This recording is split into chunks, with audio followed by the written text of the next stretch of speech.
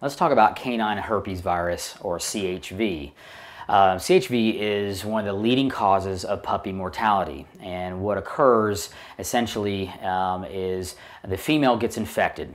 It's a sexually transmitted disease, and dogs that have herpes virus are essentially infected for life. There's no treatment or antibiotic that's going to get rid of canine herpes virus. So a carrier can give it to the female, and when the female contracts it and puppies are born, they immediately get the virus also. This virus essentially starts attacking the liver and kidneys and organs, and when that occurs, those puppies will within usually a couple of days just die out of the blue. They'll be doing fine and all of a sudden be dead.